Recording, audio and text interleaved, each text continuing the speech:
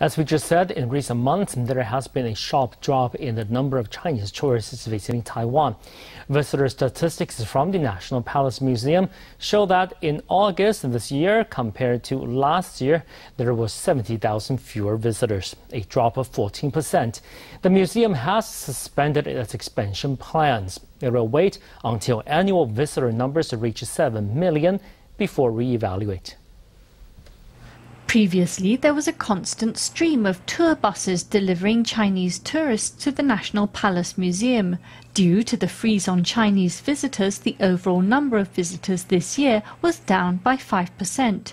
In August this year, for example, the total number of visitors to the museum was 396,054 people, compared to the same period last year of 465,433 people. This is 70,000 fewer. It is expected that visitor numbers in September may drop even further.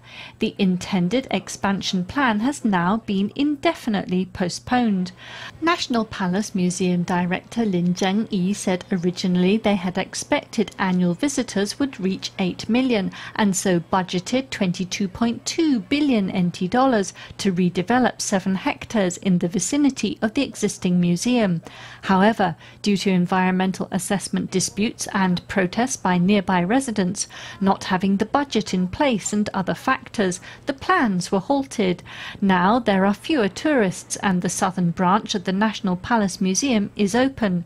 Visitors can be dispersed and the museum authorities will re-evaluate the need for an expansion project at the Nat'l Palace Museum.